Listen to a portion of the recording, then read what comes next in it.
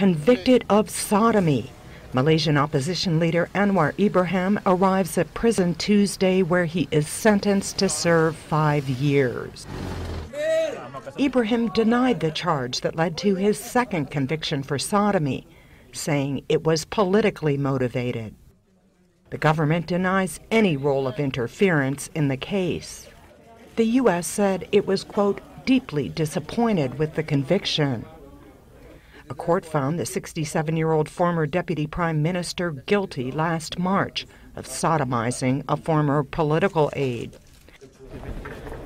His failed appeal effectively spells the end of his political career.